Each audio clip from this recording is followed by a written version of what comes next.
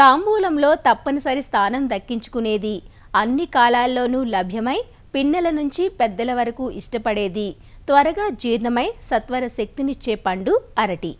అరటిలో మంచి పరిమాణం గల కాయలతో పెద్ద సైజు గెలలను, ఎకరాకు 50 టన్నులకు పైగా అత్యధిక దిగుబడినిచ్చి సాగులో విప్లవాత్మక మార్పులను తెచ్చిపెట్టింది టిష్యూ కల్చర్ సాగు. టిష్యూ కల్చర్ సాగులో గ్రాండ్ 9 రకం ప్రాచుర్యం పొందింది. అయితే ఇటీవలి కాలంలో పశ్చిమ గోదావరి జిల్లాలోని కొవ్వూరు అరటి పరిశోధన స్థానం వారు తెల్ల చక్కెరకేళి, కర్పూర చక్కెరకేళి, కొవ్వూరు బొంత రకాలను కూడా టిష్యూ కల్చర్ ద్వారా ప్రవర్ధనం చేసి రైతులకు అందుబాటులోకి తెస్తున్నారు. పెద్ద పరిమాణం గల కాయనివ్వడం, పంటను విత్తనం ద్వారా సంక్రమించే చీడపీడల బారి నుంచి రక్షించడం ఈ టిష్యూ కల్చర్ ప్రధాన ఉద్దేశం. అరటి నుంచి మంచి కాయ నాణ్యతను సాధించాలంటే మొక్కలు నాటింది మొదలు వాటికి అందించే పోషకాలు, సస్యరక్షణ పట్ల మరింత అప్రమత్తంగా ఉండాలి. టిష్యూ కల్చర్ అరటి సాగులో రైతులు పాటించాల్సిన మెలకువలను వివరిస్తున్నారు వైఎస్ఆర్ ఉద్యాన విశ్వవిద్యాలయం పశ్చిమ గోదావరి జిల్లా కొవ్వూరు ఉద్యానవన పరిశోధనా స్థానం శాస్త్రవేత్త డాక్టర్ కె రవీంద్ర కుమార్. కొవ్వూరు ఉద్యాన పరిశోధనా స్థానం నుంచి టిష్యూ కల్చర్ ద్వారా రూపొందించబడినటువంటి తెల్ల చక్కెరకేళి, కర్పూర చక్కెరకేళి, అదేవిధంగా కొవ్వూరు బొంత రకాలు కూడా రైతులు ఎక్కువగా సాగు చేయడం జరుగుతుంది. టిష్యూ కల్చర్ మొక్కలను మనం సాగు చేసినప్పుడు కొన్ని జాగ్రత్తలు తీసుకోవాల్సిన అవసరం ఉంటుంది. వీటిలో ముఖ్యంగా మొక్కల ఎంపిక అనేది అతి ప్రాధాన్యమైంది. ఈ టిష్యూ కల్చర్ మొక్కలను మనం ఎంపిక చేసుకునేటప్పుడు ఈ మొక్కలు అనేవి మనకు కనీసము 1 అడుగు ఎత్తు వరకు, అంటే 30 సెంటీమీటర్ల ఎత్తు వరకు కూడా ఉండి 5 నుంచి 6 వరకు కూడా ఆరోగ్యకరమైనటువంటి ఆకులను కలిగి ఉండాలి. అదేవిధంగా మనం ల్యాబొరేటరీ నుంచి తీసుకొచ్చిన తర్వాత కనీసము 45 రోజుల పాటు ప్రైమరీ హార్డనింగు, సెకండరీ హార్డనింగు మన షేడ్ నెట్లలో చేసిన మొక్కలు మనం నాటడానికి వాడినప్పుడు అవి ప్రధాన పొలంలో ఎక్కువగా సర్వైవల్ ఉండి మోర్టాలిటీ రేటు అంటే చనిపోయే శాతం తక్కువగా ఉండడం వల్ల మొక్కలన్నీ కూడా ఒకే విధంగా తోటంతా కూడా యూనిఫామ్గా సమంగా ఉండి ఒకేసారి దిగుబడులు ఇవ్వడానికి అవకాశం ఉంటుంది.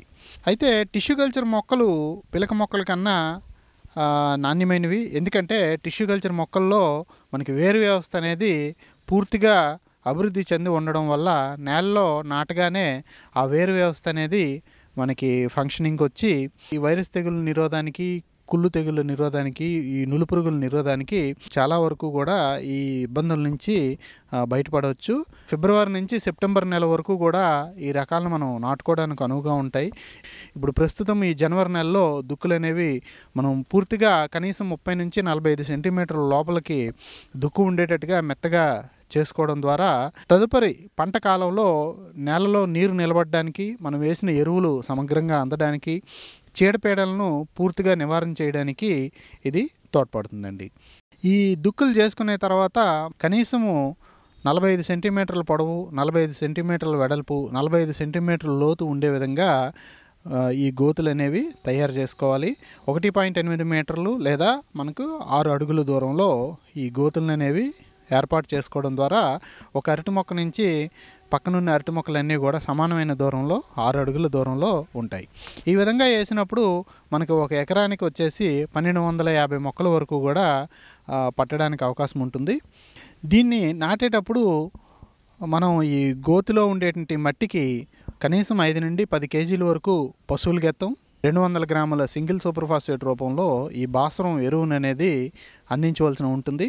ఈ పశువుల గెత్తం, గోతులోంచి తవ్విన మట్టి, భాస్వరం సింగిల్ సూపర్ ఫాస్ఫేటు పూర్తిగా కలిగిపెట్టి దాన్ని మళ్ళీ 3వ వంతు గోతును నింపుకునే తర్వాత ఈ టిష్యూ కల్చర్ అరటి మొక్కలు బ్యాగుల నుంచి మనం తీసుకొని పాలిథిన్ కవర్లను చించివేసి సాయంత్రం పూట మనం నాటుకొని గట్టిగా చుట్టూ తొక్కిపెట్టి వేరు మండలం అంతా కూడా మట్టితో పూర్తిగా కప్పబెట్టి నీటిని వెంటనే అందించడం ద్వారా మనం ఈ విధానంలో నాటుకోవచ్చు. నాటిన తర్వాత 1-2 ఆకులు మనకి కొత్త ఆకులు చిగిర్చిన తర్వాత అవి పూర్తిగా మనకి నిలదొక్కున్నాయని నిర్ధారణకు రావాల్సి ఉంటుంది. ఈ టిష్యూ కల్చర్ అరటి మొక్కలను మనం ఎక్కువగా బరువైన నేలల్లోనూ నాటుకున్నప్పుడు మనం డ్రిప్ ద్వారా, ఫెర్టిగేషన్ ద్వారా ఎరువులను అందించినప్పుడు ఈ మొక్కలు మనకి బాగా పెరగడం మనం గమనించవచ్చు. ప్రతి టిష్యూ కల్చర్ అరటి మొక్కకి 200 గ్రాముల నత్రజని, 200 గ్రాముల పొటాష్ ఇచ్చే ఎరువులను దాని పంట కాలంలో అందజేయవలసిన అవసరం ఉంటుంది. అదేవిధంగా 50 గ్రాముల భాస్వరం ఎరువును అందజేయవలసిన అవసరం ఉంటుంది. నత్రజని urea రూపంలోను, potassium muriate of potash రూపంలో మనం డ్రిప్ ద్వారా అందజేసినప్పుడు ఈ మొక్కలు కానీ, కాయ నాణ్యత కానీ, దిగుబడి కానీ చాలా అధికంగా ఉంటుంది. కాబట్టి టిష్యూ కల్చర్ మొక్కలు నాటిన 3వ వారం నుంచి 6వ వారం వరకు మనం 4 గ్రాముల యూరియా, అదేవిధంగా 3 గ్రాముల మ్యూరేట్ ఆఫ్ పొటాష్ను ప్రతి 3 రోజులకి ఒకసారి మొక్కకి అందజేసుకోవాల్సిన అవసరం ఉంటుంది.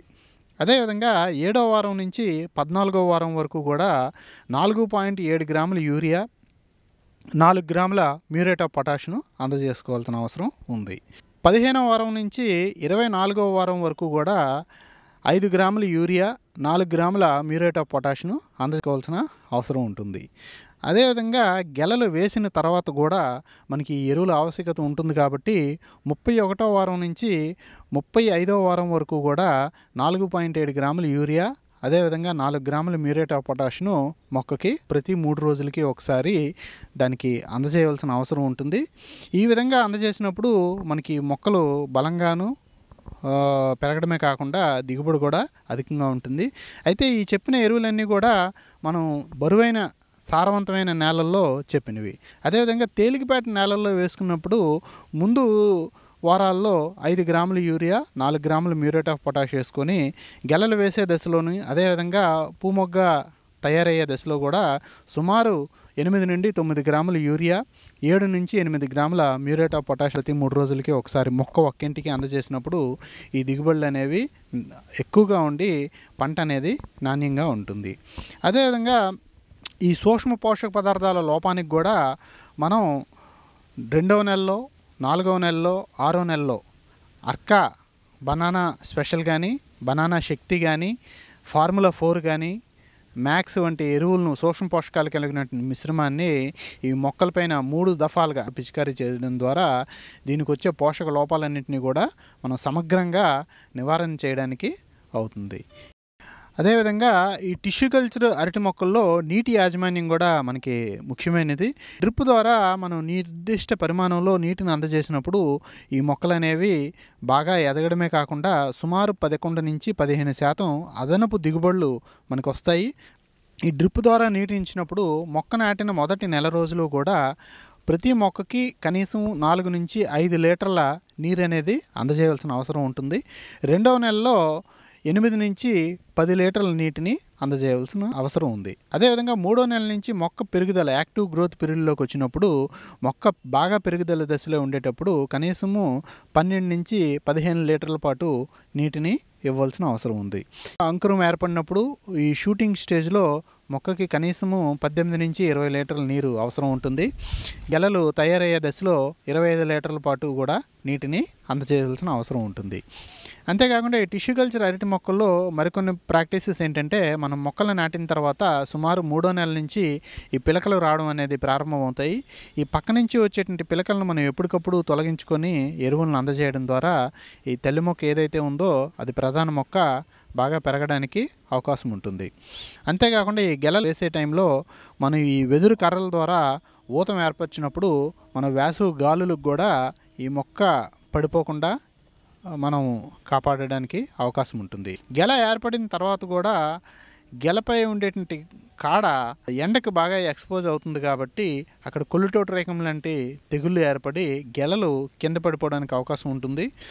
అదేవిధంగా గెల కూడా కుళ్ళిపోవడానికి అవకాశం ఉంటుంది. కాబట్టి ఈ పోటాకు ఏదైతే ఉందో గెల ఏర్పడగానే గెల కాడ మీద మనం వేసి కట్టడం ద్వారా, అదేవిధంగా ఎండు ఆకులు కూడా తో కప్పి కట్టడం ద్వారా ఈ ఎండ ఏదైతే ఉందో దాని నుంచి మనం రక్షించుకోవడానికి అవకాశం ఉంటుంది. ఈ రక్షక పత్రాలను కూడా గెలంతా కూడా పూర్తిగా వదిలిన తర్వాత పైనుంచి కింద వరకు ఉండే హస్తాల్లో రక్షక పత్రాలను మనం జాగ్రత్తగా తీసివేసుకోవడం ద్వారా ఆ రక్షక పత్రాల్లో, ఎండిపోయినటువంటి రక్షక పత్రాల్లో దాగున్నటువంటి రసం పీల్చే పురుగులను కూడా నివారణ చేయవచ్చు. అదే వేసవి కాలంలోనూ శీతాకాలంలో కూడా ఈ బంచ్ కవర్స్ అనేవి మనం గెలలకు తొడగడం ద్వారా అదనపు ప్రయోజనాన్ని పొందవచ్చండి. గెలలో ఆఖరి హస్తం ఇచ్చుకున్న 5 రోజులకు, 15 రోజులకు, 25 నుంచి 30 రోజులకు 3 దఫాలుగా 13,045 0050లో మార్చి 5 గ్రాములు లీటర్ నీటికి కలిపి పిచికారీ చేసినప్పుడు ఈ పొటాష్ లోపం అనేది రాకుండా ఉంటుంది. గెల కూడా మంచి సైజులో వచ్చి బరువు కూడా మనకి 25 నుంచి 30 కేజీల వరకు వచ్చి హెక్టార్కు 100 టన్నుల వరకు కూడా ఈ గ్రాండ్ 9 రకంలో దిగుబడిని మనం ఆశించడానికి అవకాశం ఉంటుందండి.